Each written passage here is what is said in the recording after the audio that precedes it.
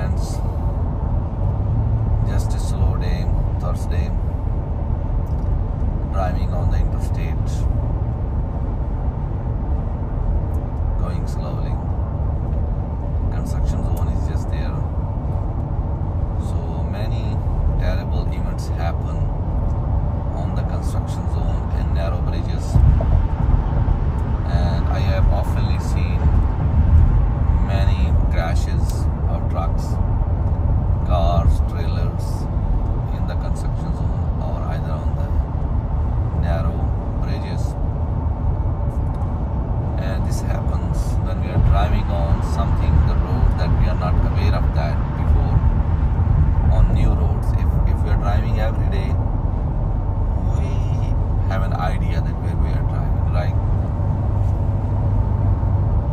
So you see this, a lot of construction happen going there. There is also a camera here, so you will see the camera will take a picture of this vehicle.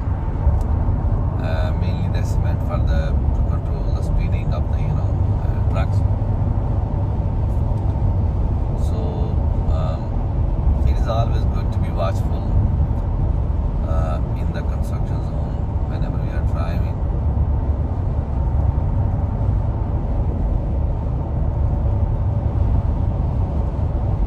So now we are entering into a standard driving zone area. You will see that how the traffic is going on there. So I love to drive around 60, to be very honest.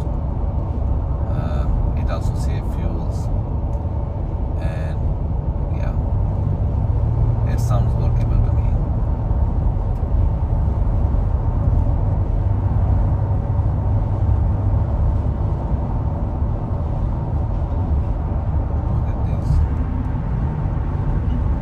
Curves of the driving zones, they are very dangerous. Sometimes if we don't know it, people just hit them straight.